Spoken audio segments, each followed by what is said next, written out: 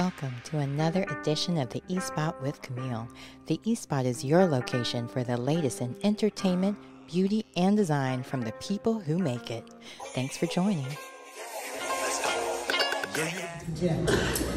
Hi, I'm Jenelle Lynn Randall. We've been blessed. This is my first time at this festival, and we've been sold out. We had sold out Tuesday, sold out Wednesday. And the Oz, and this woman last night in the front row, I did a special part, and she grabbed her face, and I felt it. I felt it, and it made me, and I petted stray dogs and shied clear of dope. My smile is brilliant, my glance is tender. But I am noted most for my unspoiled gender. I've been made Miss Rheingold, though I never touch beer. And I'm the person to whom they say, "You're sweet, my dear." The only etchings I've seen have been behind glass. And the closest I've been to a bar is that ballet class. Prim and proper, the girl who's never been cased. But I'm tired of being pure and not chaste. Thank you so much. I love you. Hi, this is Camille again at the National Black Theater Festival. I cannot wait for you to meet this actress that I'm here with today. She is playing the Eartha Kitt. Yes, the Catwoman, the original, all of it. Like, she is a legend, a phenomenon. Jenelle, yourself, please tell everyone about how you got the part of Eartha Kitt. I wrote it. That'll do it. So tell us more about how did you come about with writing it? Because I wasn't being cast. I wasn't working. And someone told me years ago that I was going to have to create my own projects. And at that time I had the actor's mindset, and I was like, I don't feel like doing all that work. And then when I started seeing year after year after year of me not only not getting auditions but not getting cast, I said something's got to change. And so it was almost a dare. A mutual friend of ours said he would produce a show at the Fringe, and then about 2 months later he passed away. And so I thought, well, I have to do this. He's kind of presented it, he's brought this up, I've got to continue this.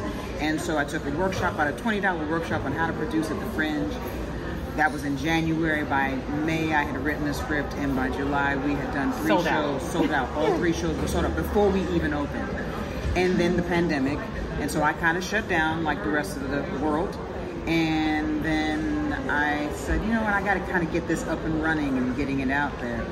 And I saw another friend of mine, she's doing Nina Simone. I thought, well, god dang, if she's doing Nina Simone, I can be doing Eartha Kitt. And that kind of gave me a push to get it, to start circulating the idea and seeing who would help me develop it. And then I just applied to this. National Black Theater, this is my first time. I just applied and I said, all they can say is no. And they said yes. So I have to ask, what gave you that gumption? What gave you that drive? I mean, I know you said it's because you weren't getting cast, but to actually follow through on the steps. I don't start anything and don't follow through. Okay. If I'm going to do it, I'm going to do it. It's just I can't not follow through. Keeps you up at night. Yeah. If I say I'm going to do it, I've already thought about it, and I've already analyzed it, and how am I going to make it work, and how am I going to do it, and then I just find a way to do it. Okay, so what were some of the challenges that you overcame to give like some advice for anyone else who might be like, I'm tired of not getting my own job, let me just create my own project? One, I've been told you got to get out of your own way. But 2, you know, there are days you don't feel like writing, or you just don't feel like doing it, whatever that thing is, but you just got to find a way, even if it's 15 minutes, you know, or even if it's, you know, I hate to say this, but even if it's like a TikTok that day, something that's going to promote whatever it is that you want to do, you've got to do something that's going to further it along. And if that means starting with 10 minutes, that 10 minutes will, the next day you'll feel accomplished. You'll go to bed feeling accomplished, and then maybe tomorrow is 20 minutes. Then the next thing you know, it's an hour. That hour quickly will turn into a day. So it's sometimes it's baby steps. I don't write every day. I wish I did, but sometimes I'm doing other things. I'm directing a documentary now, so I'm doing, and this is my first time. I don't know anything about directing. I'm not really a director, but I love the filmmaking process, so I'm just trying something else. I love this. So how can everyone keep up with you, keep involved in what you're doing, and support all the amazing stuff you're doing? I mean, Eartha Kitt, come on. One, I'm on Instagram, so I'm Jenelle Lynn Randall on Instagram.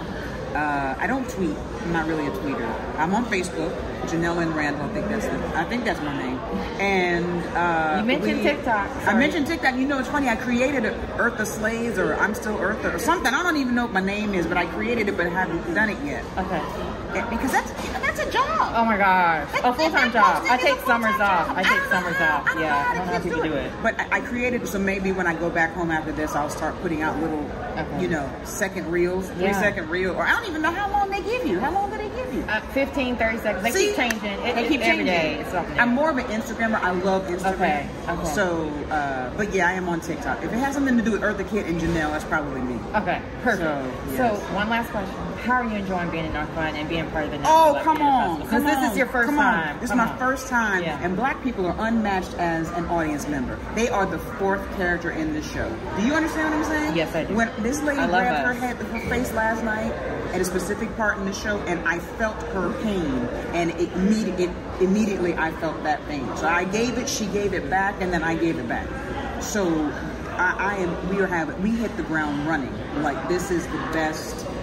If you're Black and you have a project that you want to be seen, you apply, and no matter how many times it takes, keep applying and get here. Because you will meet people, you will network, it will come to fruition. Well, thank you again for being part of the E-Spot with Camille. Yes! I absolutely adore meeting you, and congratulations on all the wonderful success you have coming your way. I'm sure much more is coming, and you'll be getting cast in all the things from here on out. So thanks again. It was my pleasure to be on the E-Spot. I love that. Thank you. Thank you. Okay. Now, Jenelle, I have a little trivia for you. Since you're playing Eartha Kitt, Eartha Kitt, as you know, was blacklisted because of what she said to Lady Bird Johnson. And she finally came back years later in a Pam Grier. It was called Friday Foster. And at lunchtime, I got to sit with Eartha Kitt. And growing up, I knew who that was. Some of the other actors didn't know, but I knew. I corralled her and I sat and I had lunch with her one day on the set. An extraordinary, as you know, an extraordinary lady. So that's just a little bit of trivia for her. Friday Foster.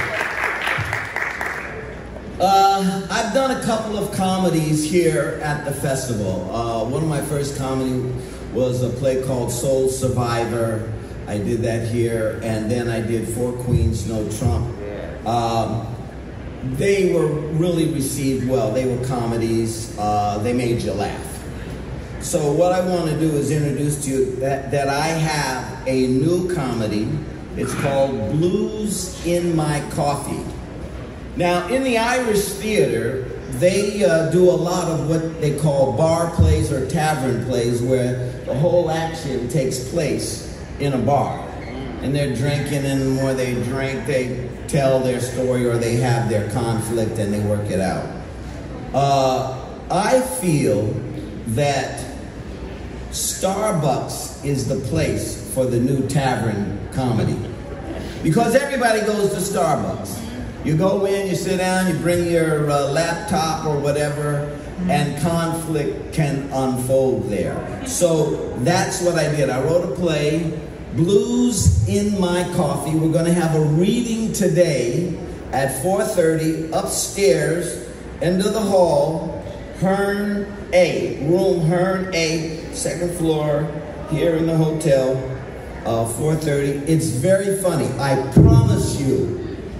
promise you, you will laugh. But at the end of the play, it will cause you reflection. It will cause you reflection. Now, I'm gonna just give you a little bit of a teaser. The play is about two black guys. One black guy is attracted to a white woman that he meets in Starbucks. And the other black guy is attracted to a black girl that he meets in Starbucks. And what I do is I point up the cultural differences between trying to get over with a white woman and trying to get over with a black woman. And laughs ensue.